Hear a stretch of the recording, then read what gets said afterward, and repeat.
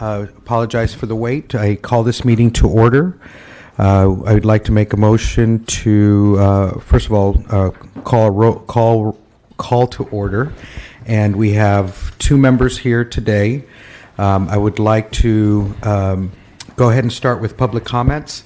There are two stacks of public comments. The way I'm going to call public comments is the general public comments will be called right now.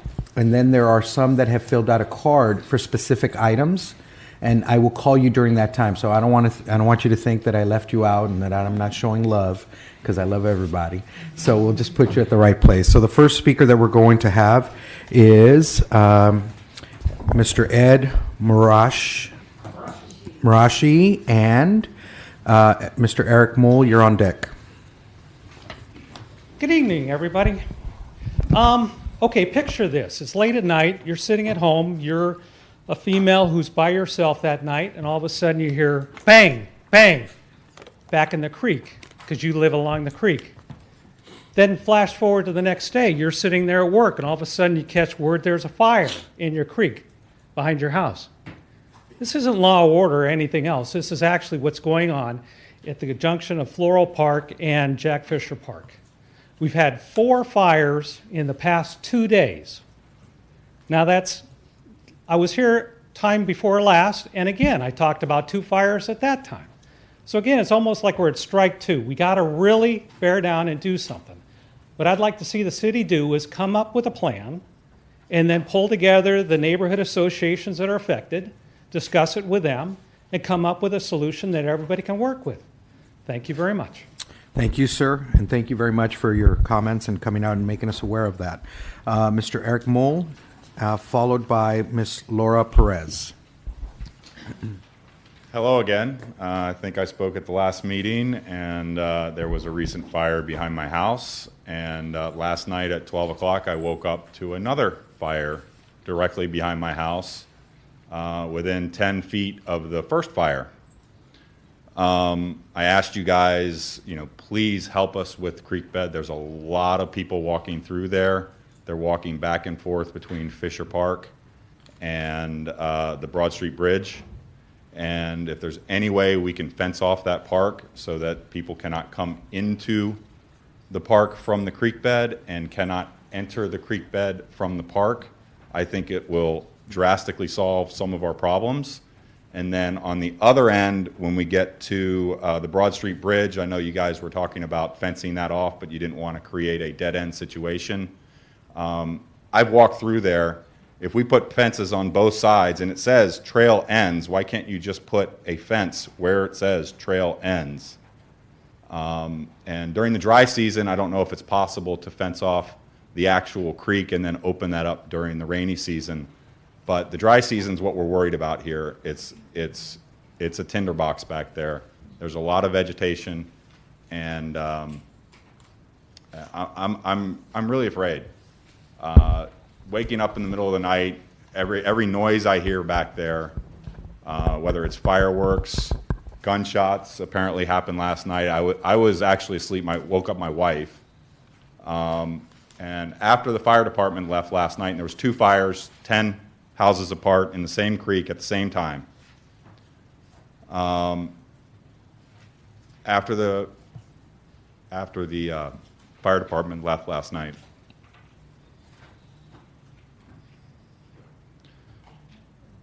my wife said that she's not sure she can raise children here and that we may need to move. Please help us out with this creek bed. It should not be that hard to. We fenced off the area at Anaheim Stadium to prevent people from camping there. We can fence off this creek bed to prevent people from going in there. Thank you. Thank you. Ms. Laura Perez, followed by Mr. Chris Smith.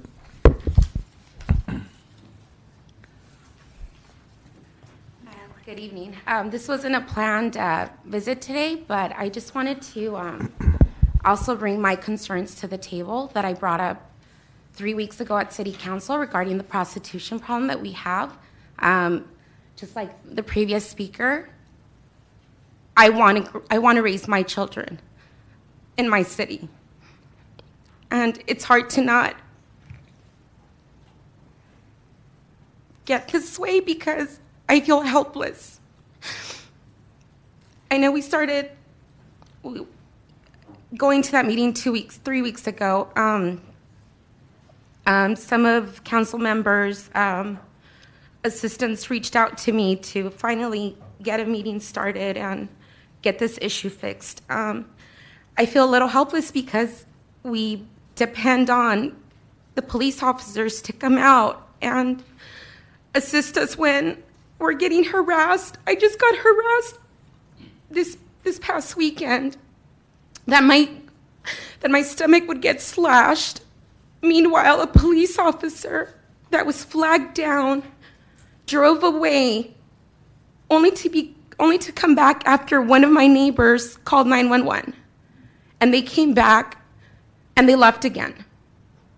I have it on video. It's disturbing because those were exactly the words that came out of their mouths. And I do want to thank Mr. Villegas, who will be meeting with me tomorrow as an initial meeting, and then the follow-up meeting with everyone else on the 24th. I'm hoping that Mr. Tinajero will be there, since I know it's not in your ward, but it does affect the association that you represent. I feel like we're one of the associations that's most represented. I have 3 council members, and only Mr. Villegas has attempted to at least have a one-to-one before everyone else is able to join the table. You know, I don't mean to get emotional, but it's very distressful. It's stressful for me. It's stressful for the children getting STDs over the years. And we shouldn't be out there fighting, literally fighting for our lives and making sure that we're not inside before it's 8 o'clock, 7 o'clock at night. And the children don't deserve to be seeing these girls when they're going to school at 8 in the morning. Nor does my 62-year-old father, who is still working and is about to retire. He shouldn't be seeing this at 5:30 in the morning. I'm hoping that everyone else that can go can assist us, and that we're able to get police officers that actually listen to us, like the ones we had at 4th of July that stepped in and assisted us. Thank you. Thank you, Ms. Perez. Mr. Chris Schmidt, followed by, I believe it's Julie Mathaway. Wow. After the 2 previous speakers, I feel like my items are very insignificant. It's a tough act to follow. Real quick, couple of items. I'm Chris Schmidt. I'm from the Windsor Village Neighborhood Association. This is the Public Safety, Code Enforcement, Neighborhood Empowerment meeting. I've attended a lot of them. We seem to focus on the public safety side, which I can appreciate, but we don't get a lot of the neighborhood empowerment. I don't think I've ever seen Scott or Margarita from the Neighborhood Initiatives program here make a presentation. I know Mr. Mendoza's here. I believe they work for him. Maybe we can get them to talk about what they do to help improve our neighborhoods. Public Works, Mr. Fawad. You're currently slurring Fairview Street. For 2 years, I've asked for the intersection at Fairview and Dahl to be painted Keep Clear. 7 a.m. to 8 a.m. in the morning, packed up. I can't get out of my neighborhood. 5 p.m. to 6 p.m. we can't. If maybe you could look into it, they're currently slurring it. I think it's American Asphalt. They're about to paint the striping of the lanes. Lastly, parking. We all know that parking's a big issue. In a 3-week period in my neighborhood, we had 12 vehicles, 9 impounded, 3 ticketed. In order to impound a vehicle, the registration has to be over 6 months old. Somebody in my neighborhood is selling cars. I want to thank Corporal Esparza for helping us out and getting that taken care of. But in 3 weeks, we had 9 cars impounded. Thank you, everybody. Thank you, Mr. Schmidt. Ms. Julie, I'm wondering, is it Matheny or Mathaway? My name is Julia Motherway, and apparently my writing is terrible. But, No. Yeah. You're fine. I apologize. Great. No, thank you very much. I appreciate the time here. I'd like to start by thanking Santa Ana Police Department, who's been out at my house several times in the past couple of years. They've been very prompt and have made me feel safe. What I don't feel safe about is a couple of situations. I live in Jack Fisher Park on the creek. I am a widow. My son is leaving for college. My daughter is here. I've recently purchased cameras. My dog was shot. So I've tried. Okay, I've tried to do my part to make myself safe. I would like to live here. I feel like I need to make a choice sometime in the next 6 months, seeing which direction this is going to go in.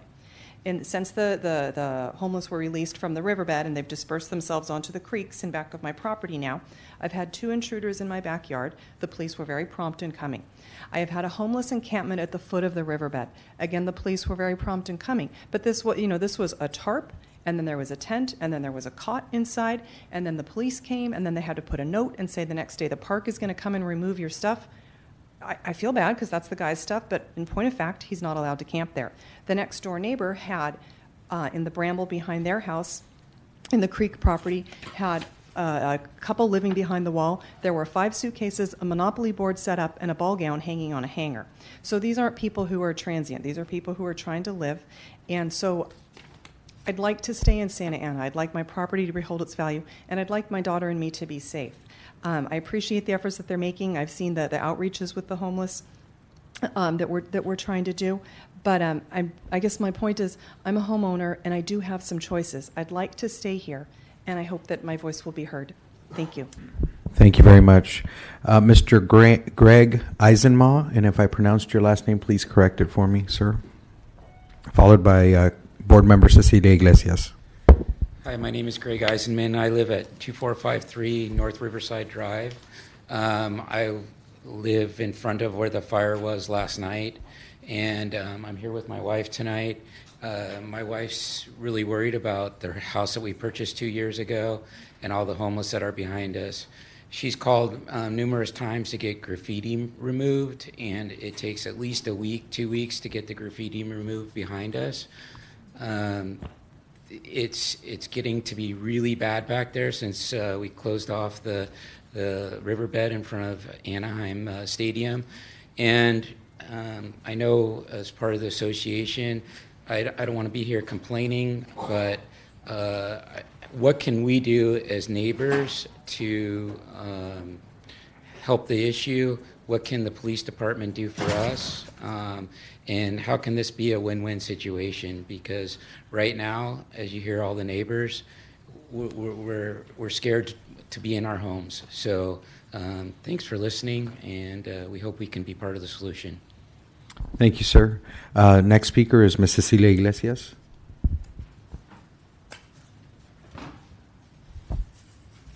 Good afternoon. I'm Cecilia Iglesias. I am a trustee for the Santa Ana Unified School District Board of Education, and I'm also a resident of Windsor Village Neighborhood Association. I just want to come and share my concerns about our park, Centennial Park. There is a lot of, I would say, filth, a lot of dirt, and a lot of trash that's been left in our park, and I'm hoping that we can address it. Because as a community members, neighborhood associations, we don't have access to a beautiful park that once used to be.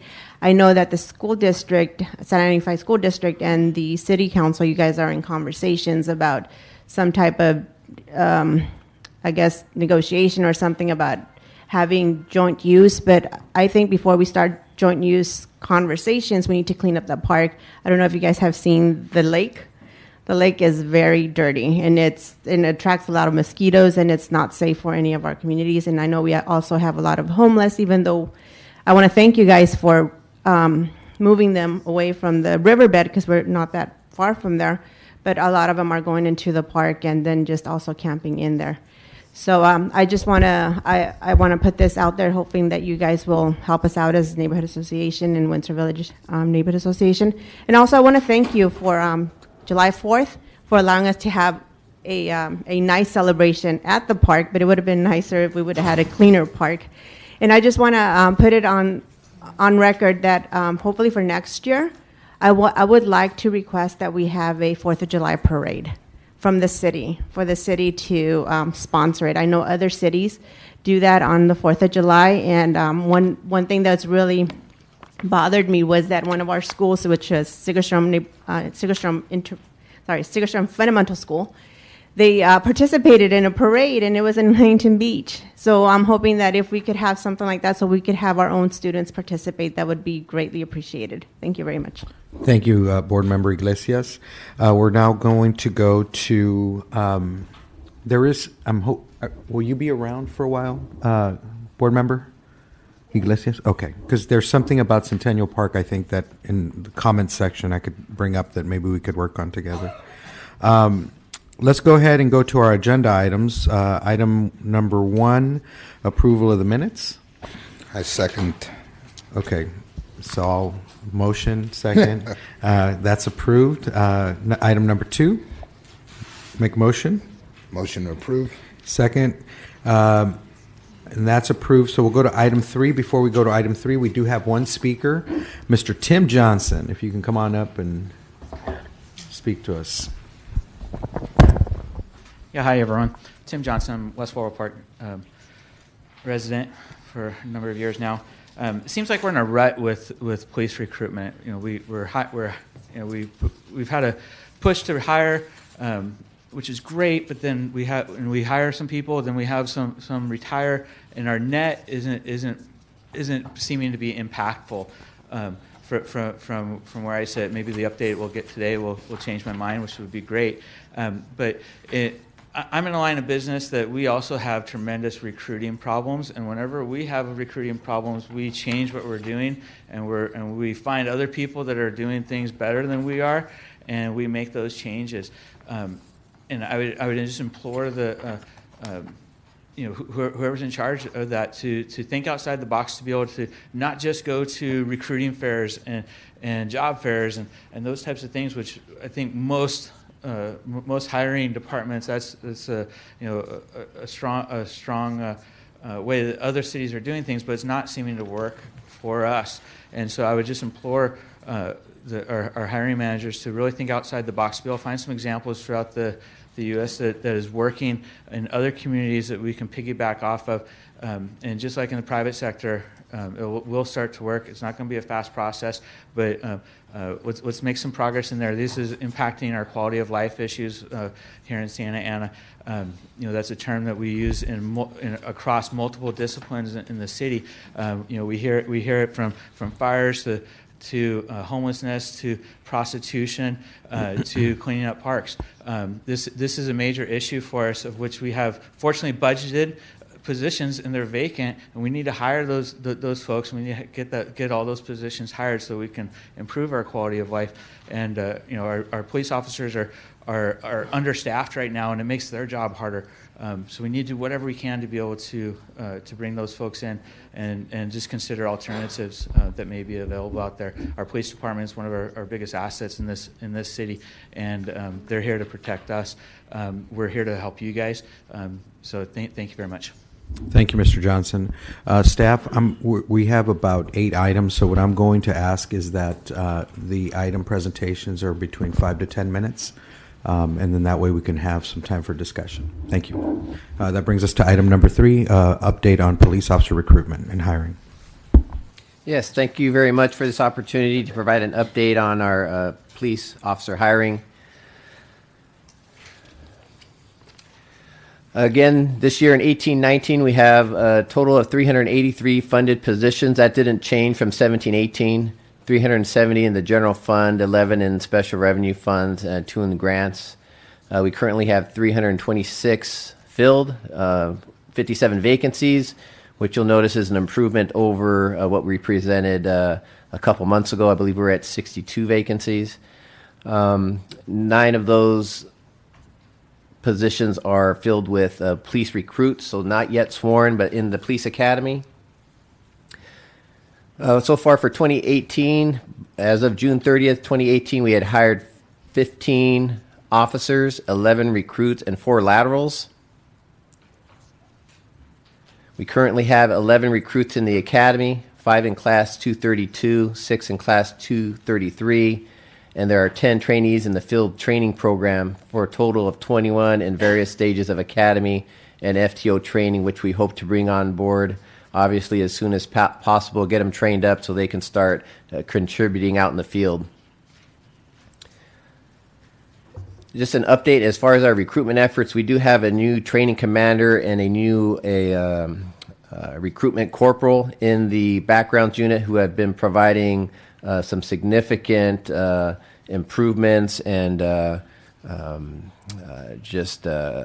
progress in terms of our recruiting efforts. What we have up on the screen here is just a snapshot or cross-section of some of the recruitment events that we've had so far this year. Again, reaching out to Santa Ana College, East LA College, Camp Pendleton, Golden West College, and LA Fitness. The LA Fitness and also 24-hour fitness events that we've had have been highly successful. A lot of interest from people at those events. The managers are working really well with us, and we're able to do those events at no cost. So we're excited about that. Moving forward, we have 13 events currently scheduled. And again, this is just a cross-section. We have an event at the Marine Base in Miramar. We have an event at San Diego State, UC San Diego, Fall Career Fair, Cal State Long Beach, and Cal State San Bernardino. As I mentioned, recruitment events have been expanded to other areas. So speaking to Mr. Johnson's comments about trying to think outside the box and do some new things, Commander Sorensen and Corporal Padron have been doing a good job at that, really filling the recruitment calendar and doing some new things. In addition, increasing our social media footprint. They've been making some progress there as well. Just a few quick photos. The photo on the upper left is our LA Fitness event. We have a photo here of Camp Pendleton, also on the right. 24-hour fitness on the second photo on the left there. Projected hires. This is just some numbers that we're really excited about. We're looking like we're going to have a strong summer with 15 hires projected through October 17th. You see the numbers there that add to the 15. So by October 17th, we're expecting to bring on 15 candidates that look really strong right now in the process. So we're excited to bring those individuals on. I wanted to share with you again the Western states average for populations over 250,000. The average is 1.8 per 1,000 residents. Again, Santa Ana is at 0.9. And also the Western states, the states that represent the Western region are included there in the mountain area and the Pacific area. And as we bring more and more laterals and recruits on, our goal is to get closer and closer to that 1.8 as our recruiting efforts and budget allows. This is information that council members had requested, showing the age of our department. So of our 326 officers, we have 37% with less than 5 years experience, which means we have 63% over 5 years experience. So you can see there between 5 and 10 years experience, 10 to 15 years experience. Obviously not as much hiring going on during those periods of time.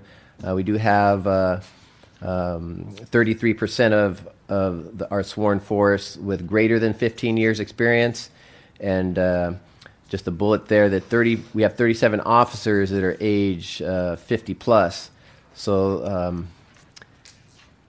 on one hand, those are officers that could retire in the near future. On a positive note, those are 37 officers that, for various reasons, are deciding to stick around and continue working here at the PD. So, and we have that experience sticking around, so that's a good sign.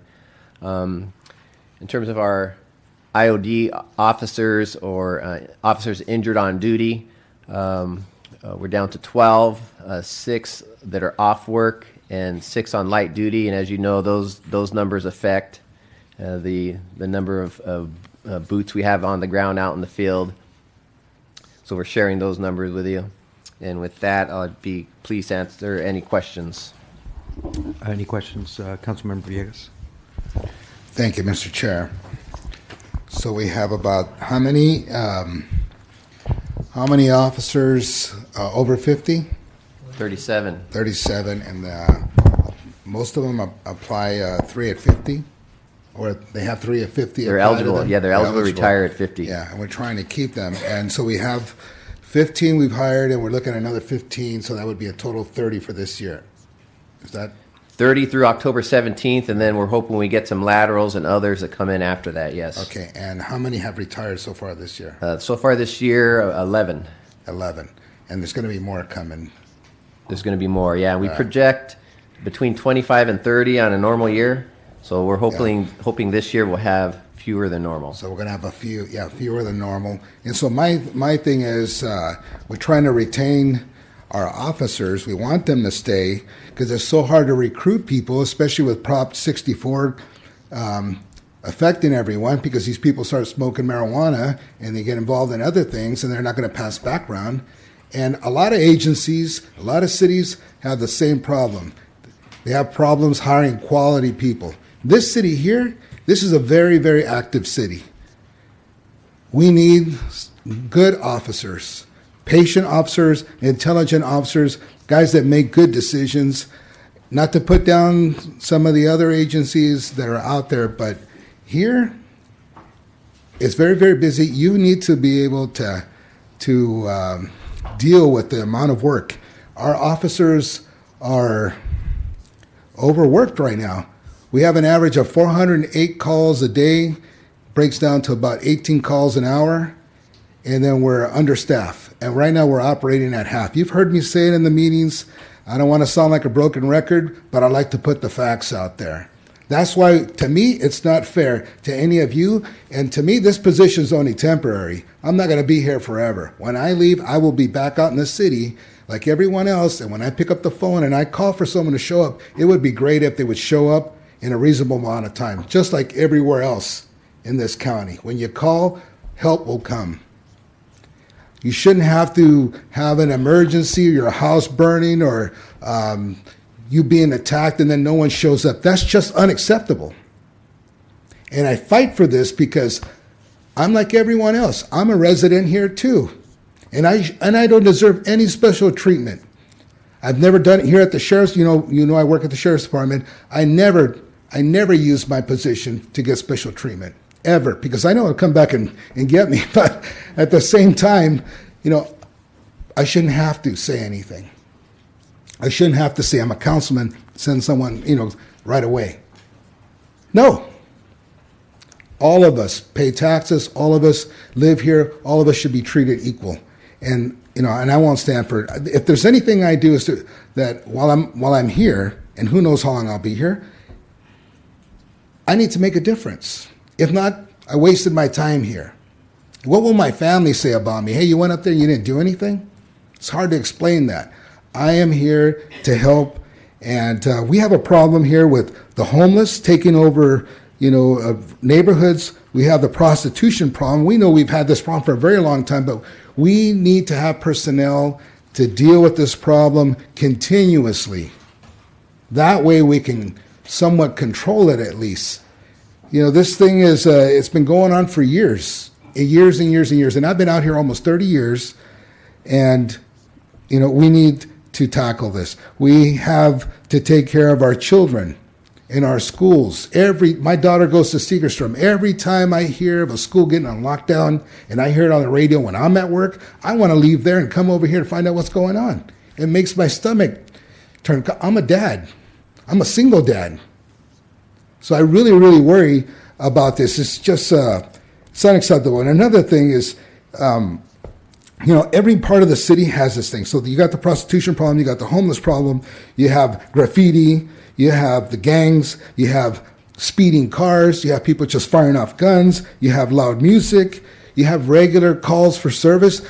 Chief, how many DV calls do we have a year? I think you gave me a number. In 2017, we had how many calls do you remember? Approximately about 4,000. Yeah. 4,000 calls for domestic violence. And those are calls that are kind of iffy because most people, as you know, if you're in a relationship, you hesitate before you pick up that phone to call. So we need to address this. There's nothing more that I would like to do than to hire more officers. We have some of the money that's dedicated, funded positions right now, and it's just very, very tough.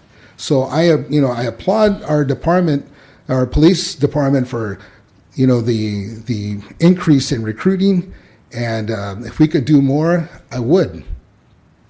It's just there. It's just tough. We have people retiring, and we're trying to bring people in, and we want to bring quality people in. Because if we lower the standards, if we bring someone else here, it's going to cost us in lawsuits. And you know, we had a couple of shootings this week. This is no joke out here. Police work is no joke wherever you are. How much is a human life worth? You got to ask yourself that. So when I say our officers need to be competitive in pay, because look, when you go look for employment, don't you look at the flyer and say, well, this is what kind of the job, what are the duties? And the first thing you look at is, what does it pay and what are the benefits? Because that's what your family's going to live off of. And these guys here, these men and women risking their lives out there every single day, overworked, and log on the computer when they go on duty, and they're backlogged 20 calls right from the get-go. It's tough. And they should be compensated, and I think we should continue to look for ways to retain them and to make it more attractive, because in police work, it's all about word of mouth and recruitment. I know we have to do outreach, but most cops know other people that want to be officers, and they talk to them. Look, between us and the Mouse, Anaheim, the Mouse pays well. Why, I should go over there, or Newport, or Irvine. So that's the reality of things, and that's my comment, Mr. Chair. Thank you, Councilmember Villegas, and thank you for your comments. What we are trying to do right now is, and Mr. Villegas is part of this too, is we're trying to create some solvency to make us more attractive without hurting the city. And there's ideas that we have right now in place. The reality too, though, is that we're moving into a different economy as well, and revenue is something that we're looking at to bring in more revenue to retain some of our older officers, to give us that seniority that we need, at the same time retain the younger officers. I grew up in Santa Ana, and I was here in the 90s when things got out of control, and it was very, very difficult to get them back into control. It took us about 8 years to really start to bring businesses back. So public safety, quality of life issues that I've heard you speak about today, this is a major part of this. And so one of the things that I don't want to pretend like I know how to recruit, because I don't know how to recruit officers, but something that I thought about as I was looking at the places that you were going, I noticed and I was appreciative that you were looking at the LA area and San Diego area. I want to ask if it's possible to take a look at the Fresno, go all the way up to Fresno, and see if we can start recruiting some officers from there. Because let me tell you this right now, I'd rather live here than live in Fresno. I shouldn't say that out loud. I'm sorry. That was bad chair. So anyhow, thank you for that. We're going to go to item number 4. We do have some speakers on item number 4. I'd like to call up, actually we have one speaker, Ms. Esther Fonseca, if you could come on up.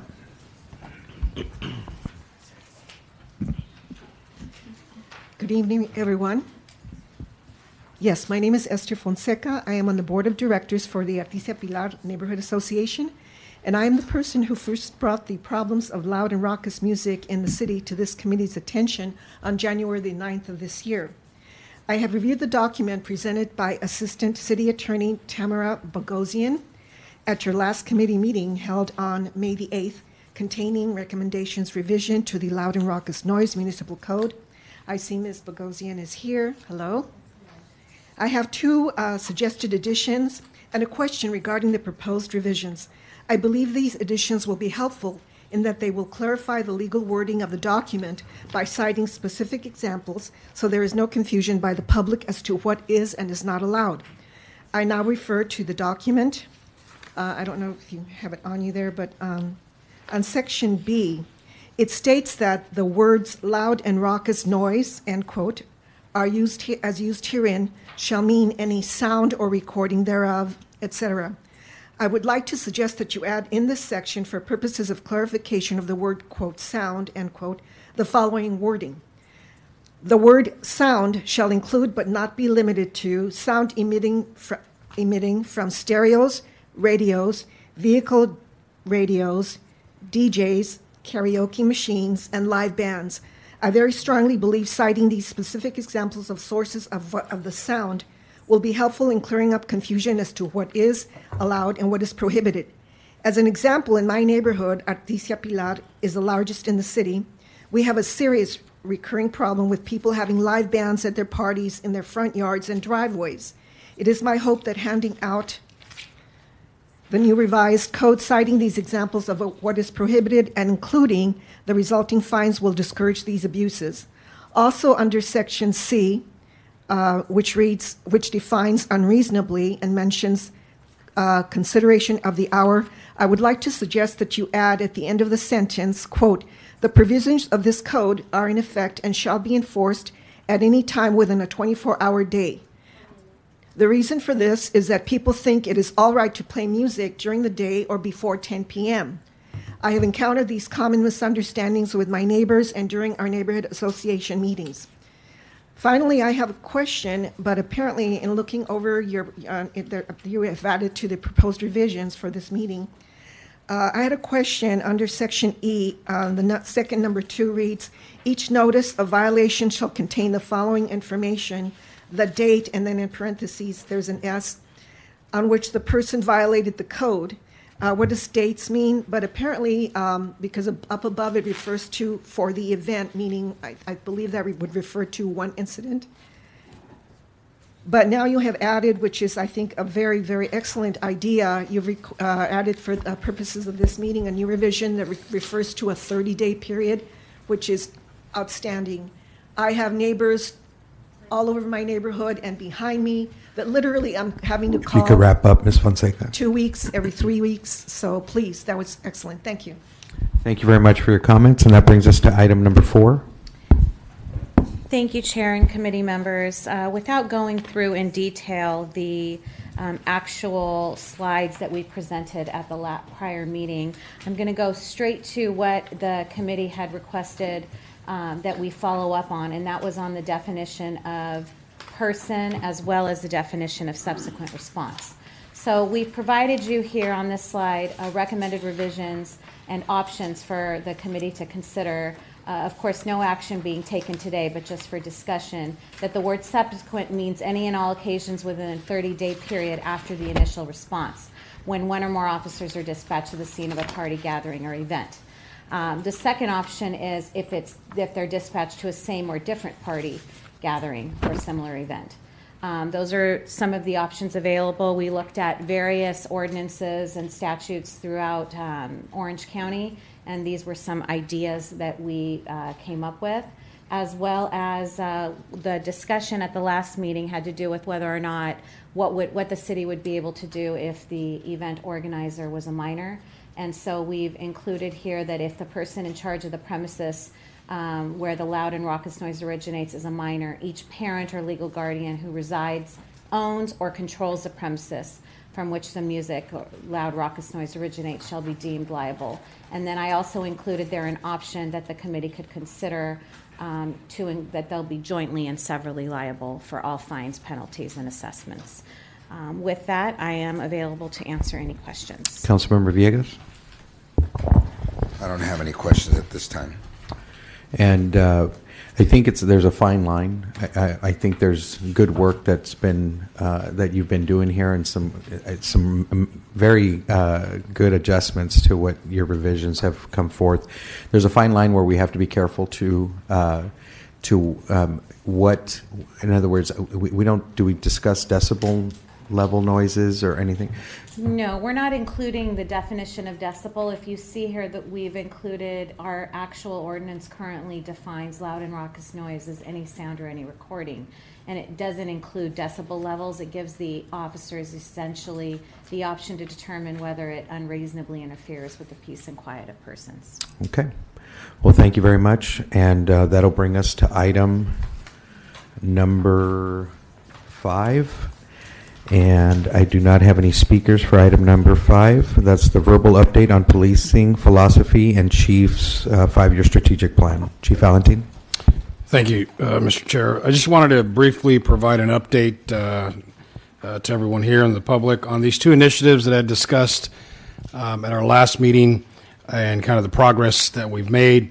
The first one being the policing philosophy. This is the piece centered on how we deliver policing services in the city of Santa Ana. And so this was last revised in 2016. Having taken over the police department earlier this year, I think it's important to revisit this piece. So internally, we've established a committee of 10 members of the police department, representatives throughout the organization. We had an initial meeting, and then part of this I also shared was to have an opportunity where the public can provide input on what it is their priorities are and what they would like to include as suggestions in a policing philosophy. So we do have a couple of sessions that we're going to schedule for the month of August. They'll be widely advertised, whether they're here in the police community room or at different sites throughout the city. There'll be at least 2, and then we'll probably add a couple more. We have sought the assistance of the Orange County Human Relations Commission as well to assist us in that process, just to facilitate. So we've met with them, and they're more than willing and excited to assist us.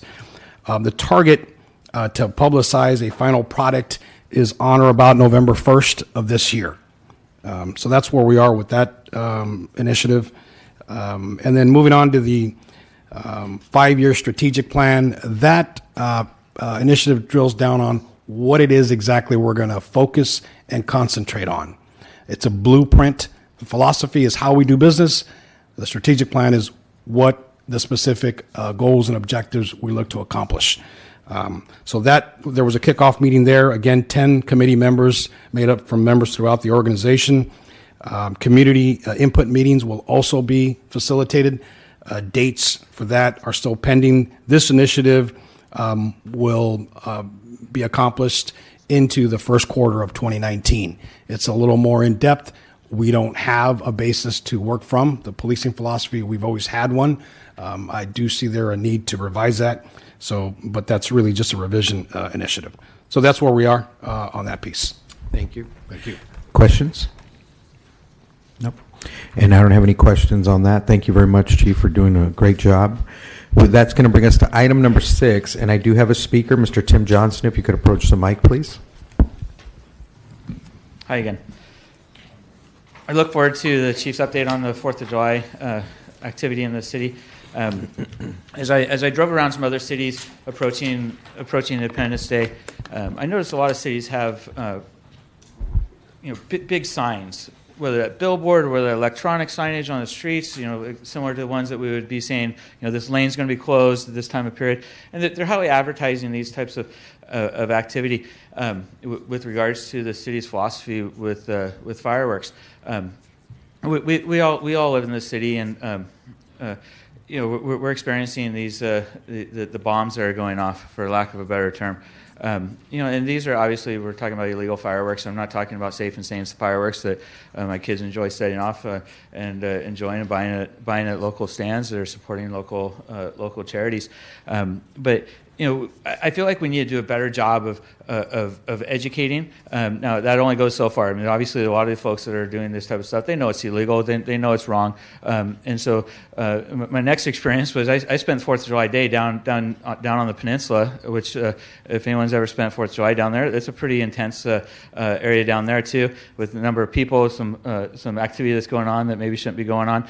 And their police force, I saw the same 3 police officers walk by us during the day no less than 4 times. I mean, they know where some problem areas are at. Where we were staying, there's definitely Party Central, and so they're targeting those areas. They're listening to the community. They have police officers on the ground, and I would say that maybe we need to take on some of that same philosophy here.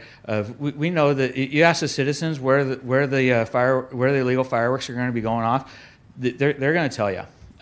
And the response that we're getting when we unfortunately do indicate that to dispatch is, well, when it happens, you let us know. Okay, well, we all know what happens then. By the time there's any response, everything's gone.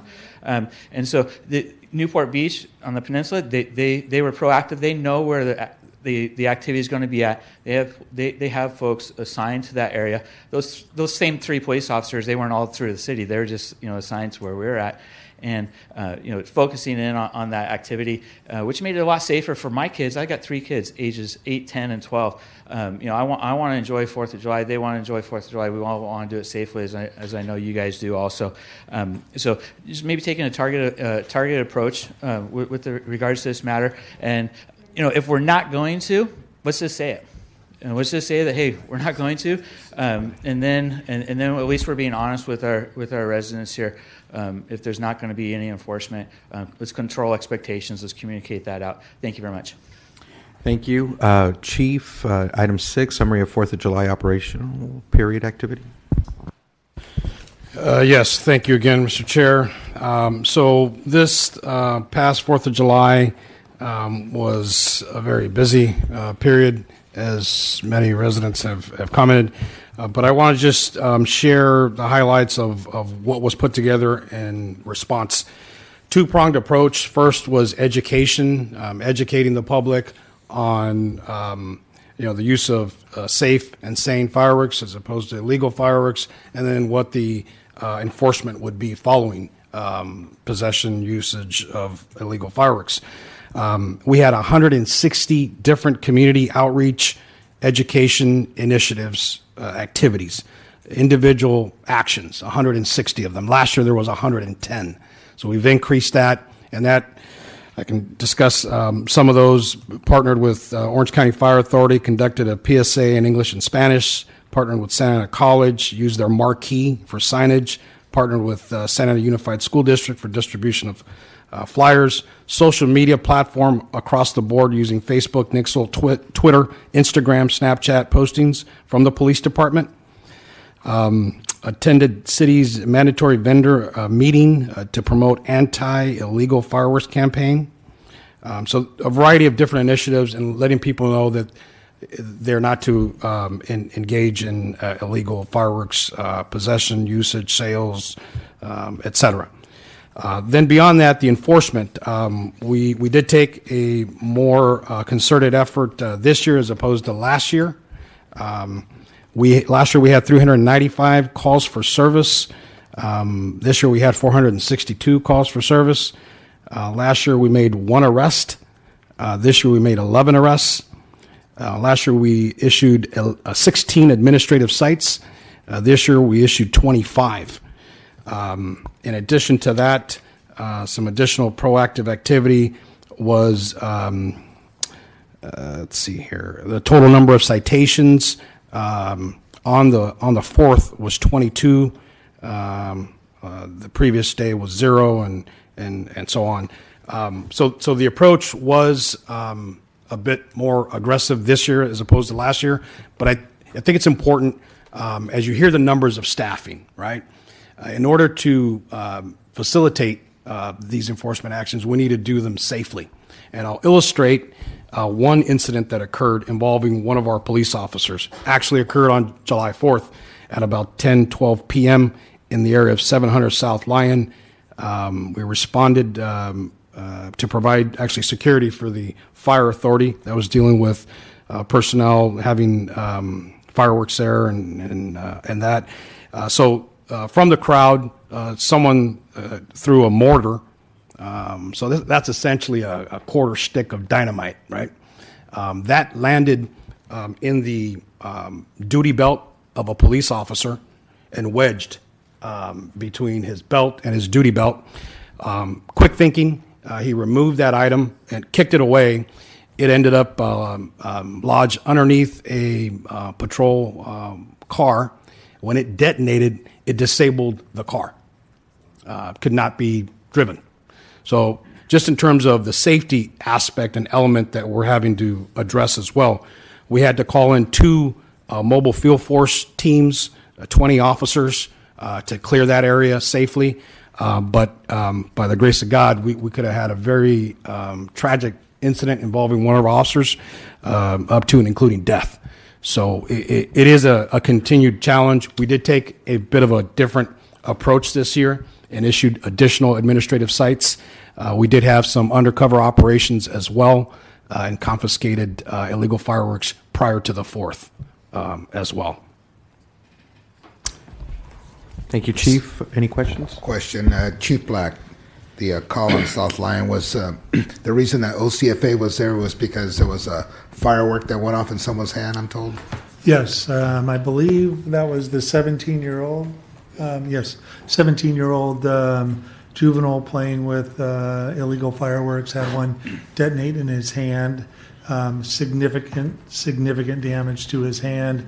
Brought a lot of attention around from the crowd, and that is what led up to our request of Santa Ana PD for basically security of our personnel, and it became quite a tense situation there for a good half an hour for our folks, as well as SAPD.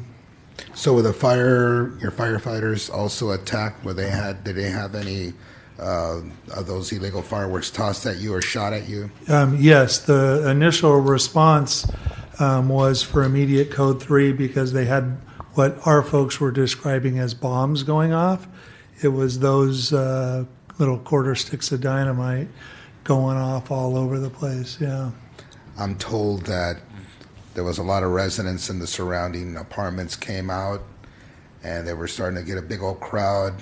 You had a call for the police assistance, or Chief, maybe you can speak to this, and I heard that Deputy Chief Kaminsky did a great job. He was very close before calling other cities to come in and help.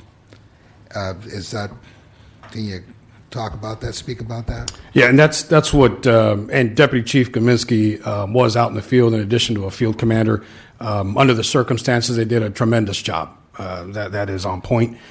So in addition to the 2 mobile field force squads, which again is 20 officers, that escalated to that point. A call could have been made for mutual aid. They determined it wasn't required, but that would have been the next level of response. So that is having a neighboring city respond Correct. For help. Correct. Because our officers are being overrun.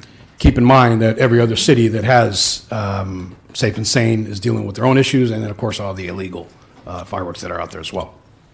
Right. Thank you very much, sir. I appreciate the briefing on that. And thank you, because it has been very much out of hand in recent years. We still had illegal fireworks and so forth. We're a very large city, extremely difficult to patrol. I was on the south end, and I saw some coming out of a gated community. I'm thinking, are you kidding me? And they weren't going up very high, which also concerned me. But I do believe that you're starting to make inroads, and we're starting to find out where a lot of the hot spots are, and I commend you for that. So we'll just gear up and strategize for the next years, and I thank you for your leadership on that. Santa Ana's 27.2 square miles with 343,000 residents, so very different to police that than Newport, yeah. Newport and other areas, but it is what it is. But you still do what you can, and you always think outside the box to make it work, so thank you for that. Let's go to item number 7. We do have 2 speakers for item number 7. Ms. Tanya, please correct me, because I know I'm probably going. Today it's been... Change the Y to an E, and it's easy. Say it one more time. Change the Y to E, sound it out, and it's easy. Change the Y to an E. Skrzyński. Skrzyński. I knew that. I was just I testing married a you. nice Polish I was man. just testing you. Go ahead. Hi, I'm a resident of Jack Fisher Park, and I have been in Santa Ana for 15 years, and it's been an amazing city. A few years ago, maybe 5 years ago, I had read how we were an up-and-coming city, one of the safest cities to live in.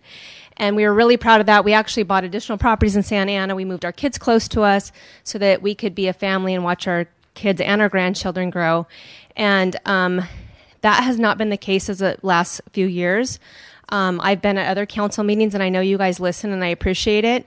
Santa Ana PD has been great at responding and helping, as well as educating us on what to do. But the problem's only getting worse, not better.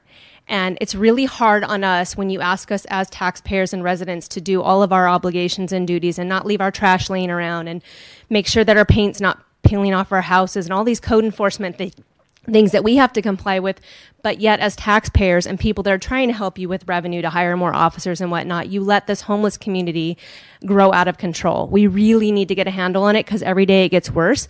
The trash that they leave behind is piling up. Nobody in this community would have a problem sharing our parks with them if they didn't leave their trash and all of their paraphernalia, drug paraphernalia and all that behind. I don't know what happened to drug-free zones in our park. That doesn't happen anymore. There's people shooting up. I've seen people smoking in our parks, all these things that our kids should not be seeing, along with being able to play in a playground that's safe with not having to step over needles or have a needle pricked in them. So it's just a really bad situation. Jack Fisher Park would be very helpful if you could take the park benches in the back and move them forward and block off that access way, maybe put a basketball court or something lit back there. That would help tremendously if you can pull those benches from the back to the front. And then the other thing is, I think that's pretty much it. There's just no repercussion for them, but we have to pay, deal with all of the consequences of it. So it would be really helpful if you guys could do that. Thank you. Thank you. Sorry you have to come out and give us a report on that, but we do appreciate it, and we do listen to that. Mr. Tim Johnson? Yeah, hi guys again. I know that our two esteemed council members have heard me speak a number of times on this topic at various council meetings, but our homeless situation is dire. As I'm talking to neighbors, I have transformed my opinion on the homeless issues after going to numerous UCI events, United Way events, Jamboree Housing, meeting with Heather Stratman at AOC, meeting with Supervisor Doe's office, meeting with Supervisor Bartlett's office, meeting with Mayor Wagner down at Irvine, complaining about their response. Multiple type of education items, and I feel like we need to educate our community about the homeless issues. Otherwise, everything is anecdotal. We need to work towards a solution here, and that solution is permanent supportive housing. Every time, even the issue that we're seeing in our communities, they're centralized, and it's just rotational. We move them from one spot to another. That neighborhood says, "Oh, good." The next neighborhood says, "What just happened?" That's not solving any issues when we're moving people around. The way that you solve homelessness is they need a door. They need a door that they can lock from the inside, not from the outside, meaning a jail cell.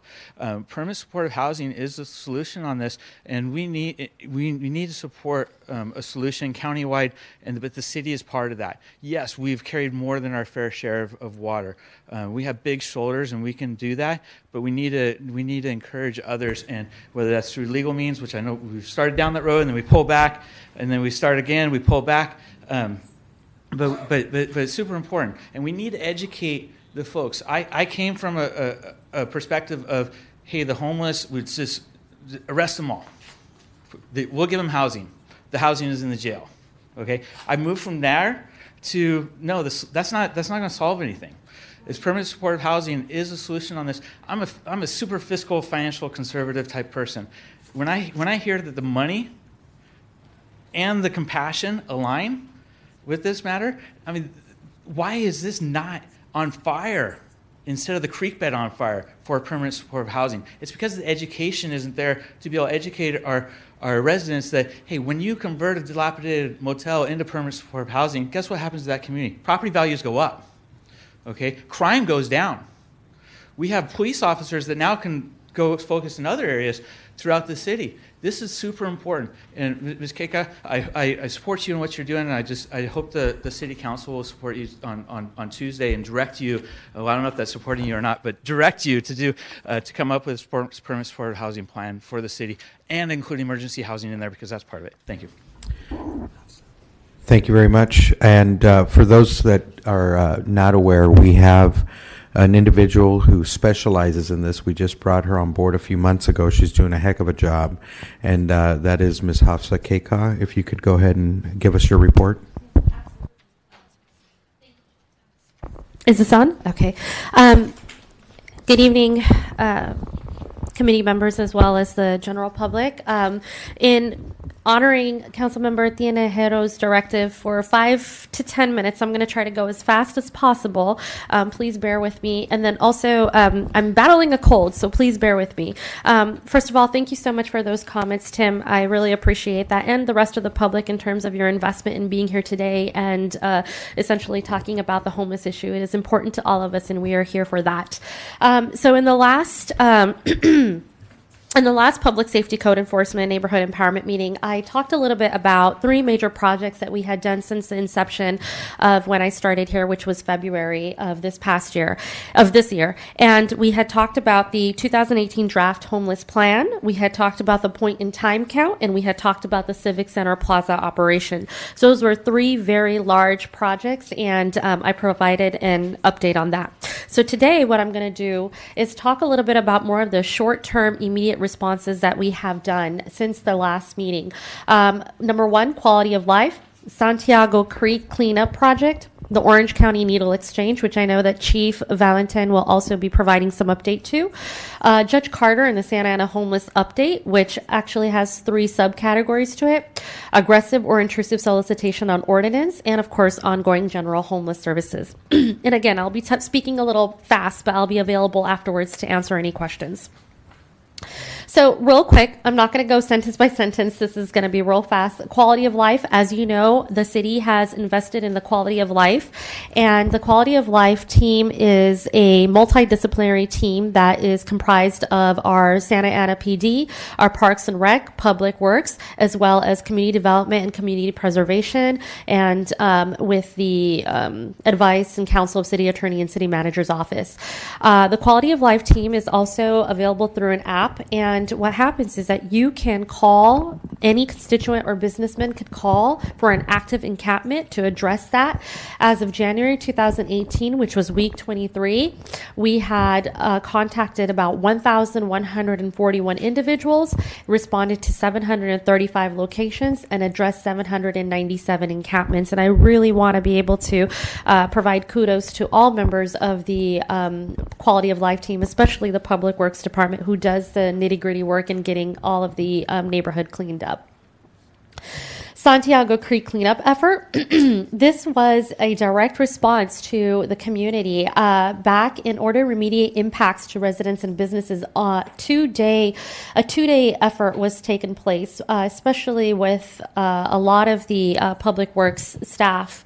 But we had about 450 total staff hours that were dedicated for the City of Santa Ana Public Works Agency in partnership with the COLT team, which is the Quality of Life, where when completed the Santiago Creek cleanup project, which was successfully removing the rubbish and debris in a massive 2-day event.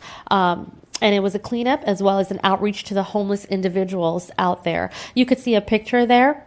As I mentioned, 450 total staff hours were dedicated, 8 tons of debris, which was 14 truckloads, removed 50 hypodermic needles in order to keep the environment safe, 364 tags of graffiti, and 20 homeless individuals were encountered and offered resources and outreached, as well as provided oversight to. 0 accepted the services. Orange County Needle Exchange. This is also a direct response to the businesses and constituents. Back in December of last year, our city manager terminated a memorandum of agreement with the Orange County Needle Exchange due to negative impacts that our community felt. As one of the constituents just mentioned today, dirty needles being found that would be a detriment to our community. We found that the California Department of Public Health, and you'll also find some of that paperwork up there.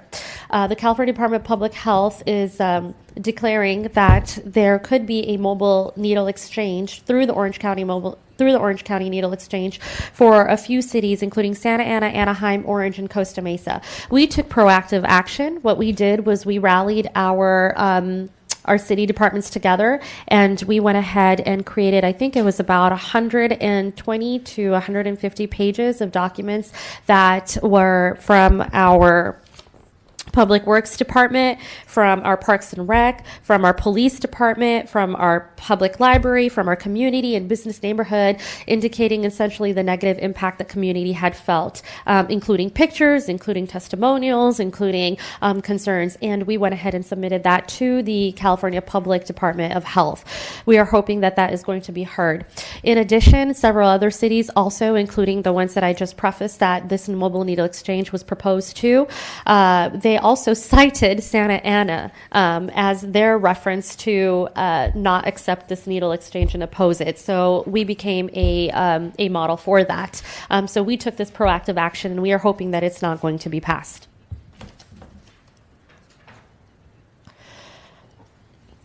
You can also go onto our homeless website at Addressing Homelessness in Santa Ana, and you'll get about, I think it's Appendix A through G, that prefaces every single piece of letter that supports the opposition.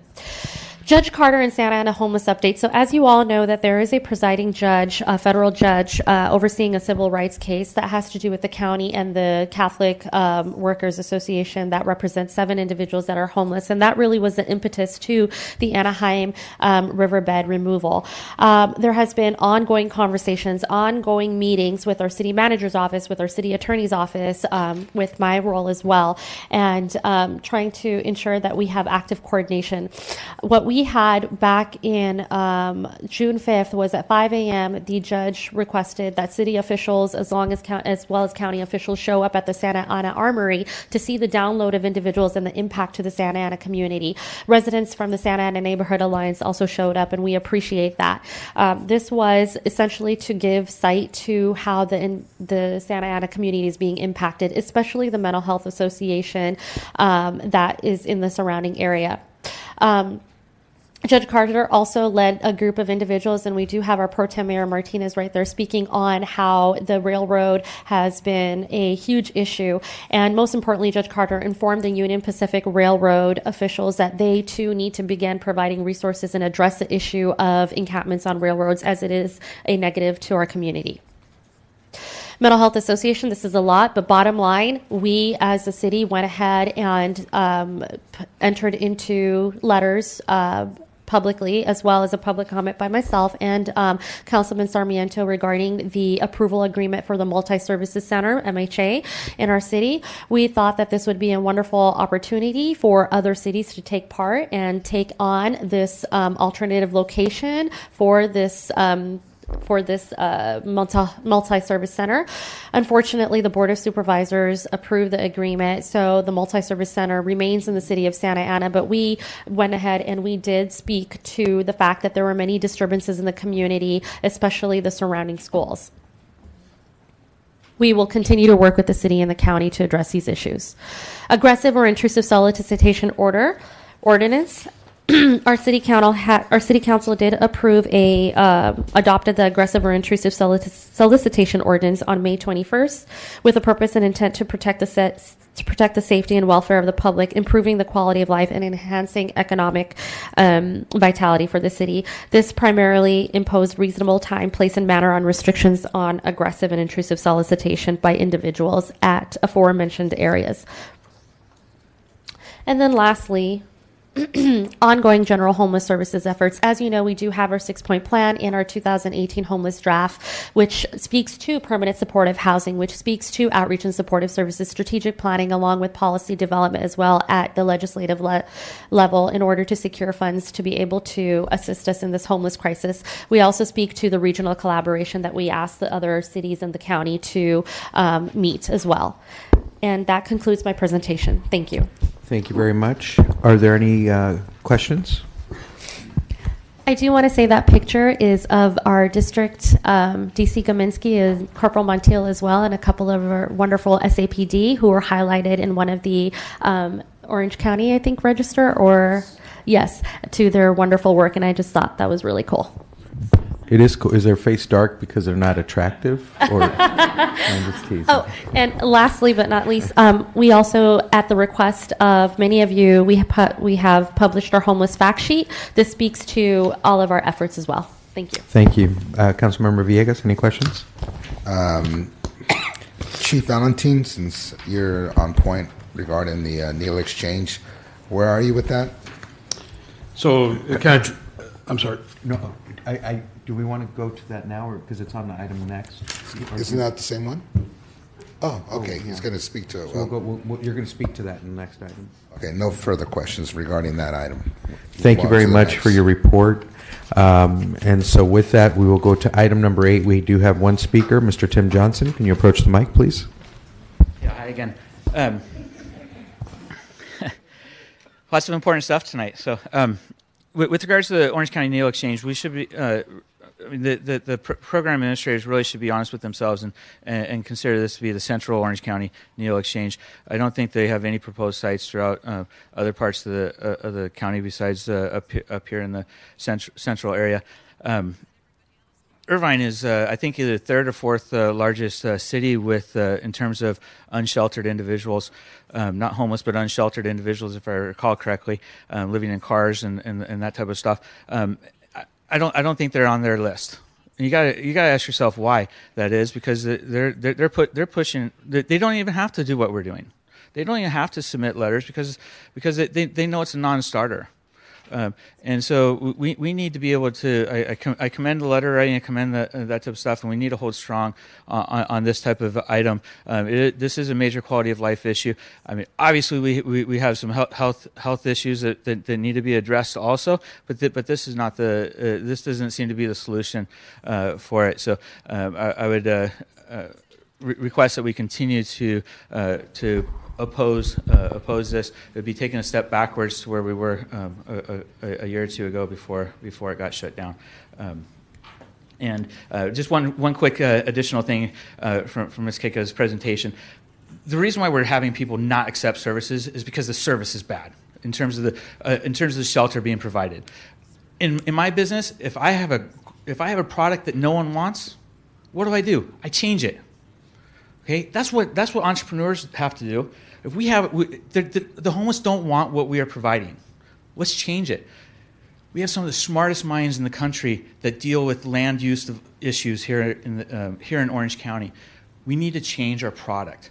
Okay, and that's where permanent supportive housing comes in. That's where emergency housing. I'm not calling it shelters. Okay, shelters have a bad connotation.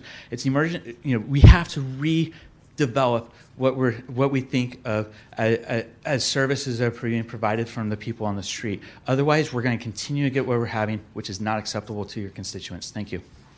Thank you.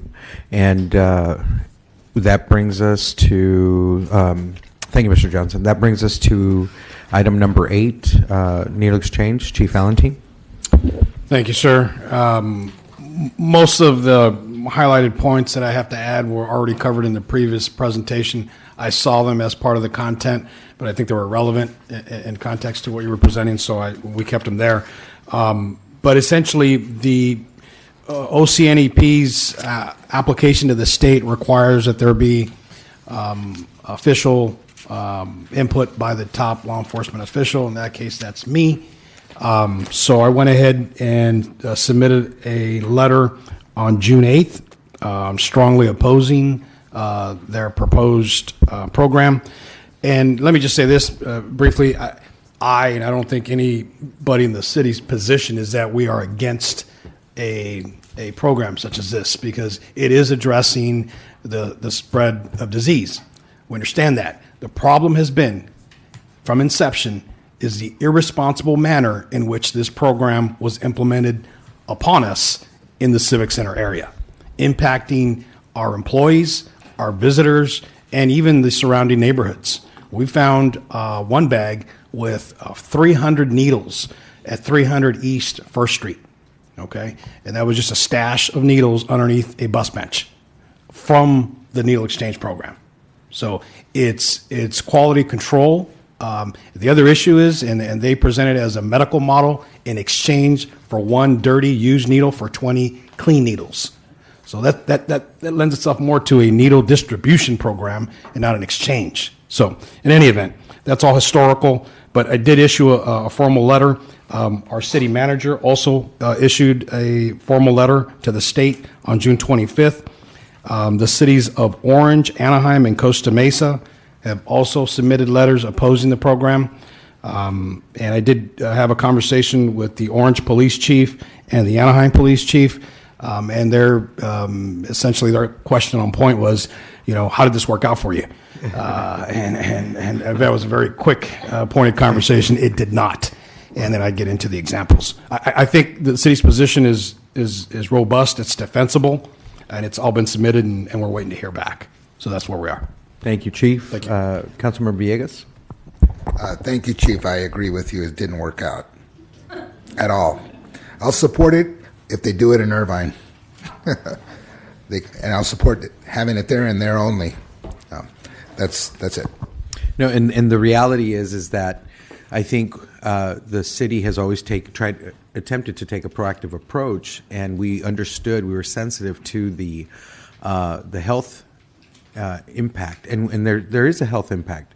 However, it's kind of like when I sat down with the organization, when we made a decision to discontinue, I said to them, when you come into a city and they give you the opportunity to do this, it's your responsibility to do it, not just to a good, solid standard. I mean, I'm talking about a very, very high standard.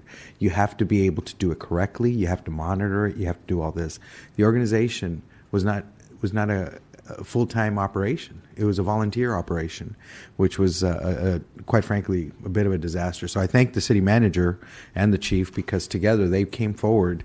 And I'll never forget when the city manager said, this is going to cause ruffle some feathers. And I said, no, but at the end of the day, we're talking about what you all came to talk about today, is quality of life, and where we balance that. And so we have to address those things. So I think it's an absolute no right now. And it's going to continue to be that way until we see a pilot somewhere else that works, and then we might consider it. But in the meantime, I just want to make the public aware that by no means are we having a needle exchange here in the city.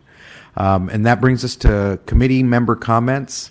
Mr. Chair, I'm sorry, go ahead. If I may, I just wanted to also give compliments to our staff. They did a really great job of putting together a package with all the supporting documentation, if you will, why we were opposing this. We felt that we had to take a leadership position within the County of Orange, because we were the only ones that have actually had a needle exchange program operating within our jurisdiction. And we wanted to be supportive, because I know the County of Orange has threatened some litigation if this permit is granted. So they're going to need some kind of data, and we wanted to be supportive of that effort. So staff did a great job at pulling it all together to get it on the record, so if there's a challenge by anybody, that could be the basis for it. So I just wanted to thank the staff, and I also want to thank the council for their support. There's a lot of, I know the gentleman mentioned Irvine doesn't even have to submit letters. Our staff was telling me that the opioid crisis is actually bigger and a bigger problem in the southern part of the county. That is true. And so it makes me ask the question, why aren't we focusing on that for this type of program? So we need to stand up for ourselves. I think we're doing that with your leadership. Thank you. No, thank you. And that committee member comments, Councilmember Villegas. Thank you, Mr. Chair. Chief Black, can you give us a brief report on any of the fires or anything that happened over 4th of July? And I know it was really hot on Friday. It was terrible out there. How are our firefighters doing? They're doing really well. And in terms of our activity on the 4th of July specifically, this year we had 41 fire responses. We had a total of 107 responses. To give you a little bit of comparison, we normally average around 40 total calls a day. So we doubled our total calls, and we normally have 70 to 80% of our calls are medical aid.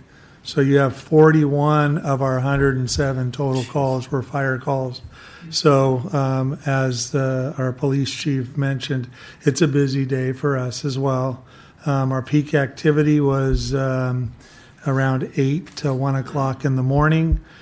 We had 3 injuries of significance. I mean, we have some minor stuff every time, but we had a 16-year-old and a 17-year-old, both males, who had significant damage to their hands from illegal fireworks.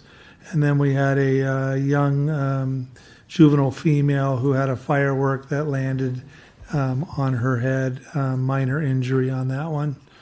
And we had 2 significant structure fires. We had one on North Flower that it appears at this point from the investigation was a fireworks-related incident onto the balcony.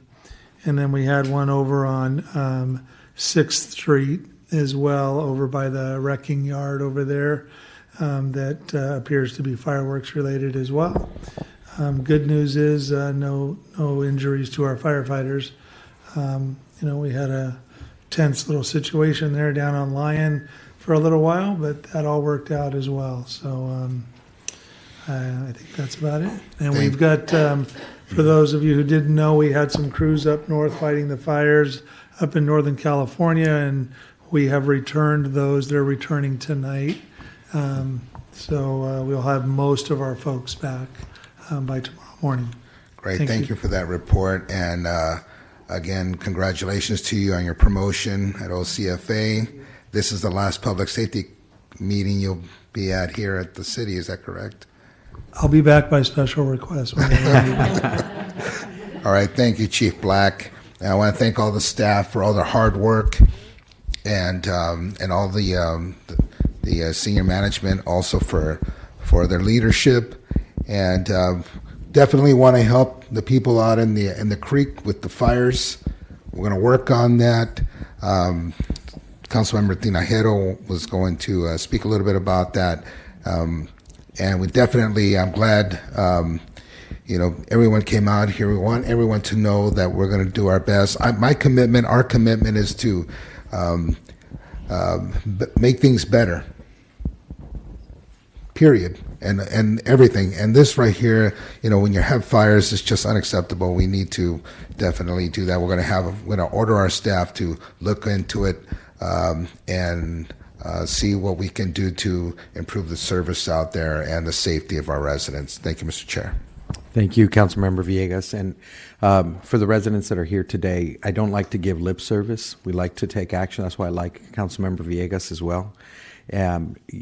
What you said tonight resonates. It's on top of our priority list. And we're going to be talking with our chief and our city manager to assure that there's a game plan. And if there is a game plan, how can we even improve that game plan? In the meantime, we want you to stay here. I don't want to ask for patience because you've had a lot of patience. What I'm going to say is we are going to start moving towards action to try to solve what's going on there. We do have a little bit of a situation in that we do have some land use issues with that part. And we also have an issue, with enforcement because of the constraints of the land use. So I think our staff needs to come together to really be creative on how we can work those two, because it's not just one over the other, it's both. And so let's make sure that we have something there. I'd like to hear from it. I know Councilman Villegas would like the same. I saw our board member from the Santa Ana Unified School District is here. She might be outside. Well, if she is outside, I can always talk to her. But I do want to say this, is that we have an opportunity right now. I believe the Santa Ana Unified School District uses Townsend Public Affairs as their lobbyist, and so do we. And so what's happening right now with all of the homeless issues and so forth that has come up, there is money. If you have a park that's adjacent to the Santa Ana River Trail or any area where there's a river bed, we can apply for grants through the state of California as long as we have a partner with the school district, and they will give us a significant amount of money. When I mean significant, we're talking about $300,000 to $400,000 to start with, depending on the size of your park. Centennial would get a big chunk of that. It would be in the millions that we could use to create fencing, to also renovate some of those areas as well. So that's something that I would like to see if we could have a little report on that at the next meeting as well. As we prepare to close, our next meeting is scheduled for September 11th. However, I want us all to keep it as a marker, but we may be changing the date because that's an important American historic date, that there's a lot of events going on. We want to be able to honor the officers and fallen officers and firefighters during that time, and flight attendants. So there might be a change in the date, but that change, if there is a change, we'll have it assigned within the next couple of weeks, so that there's still ample time for the community to see that. And with that, I will adjourn this meeting, and our next meeting is scheduled tentatively for September 11, 2018. Thank you.